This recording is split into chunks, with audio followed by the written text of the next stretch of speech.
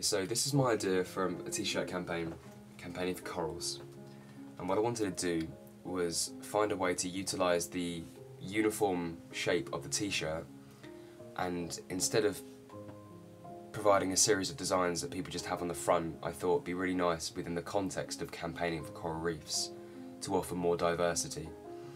And obviously people feel uncomfortable about wearing a corporate logo sometimes, you know, like we're just campaigning for them. So I had this sort of idea that I would create these images that are inspired by coral reefs, with the colour, with the organisation, with all the composition elements going on.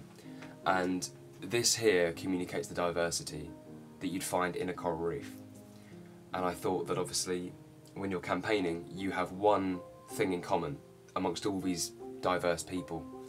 So obviously with that in mind, why not make sure that every single person maintains their ability to be diverse and not just have a slogan on a t-shirt, as in just the slogan.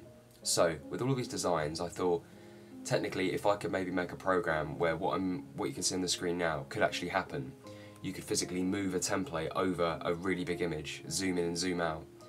So then you could actually really choose what kind of design, what colour, what sort of composition you want, and then imagine this sort of Technicolor crowd of coral campaigners all standing there with all these wonderfully beautiful designs.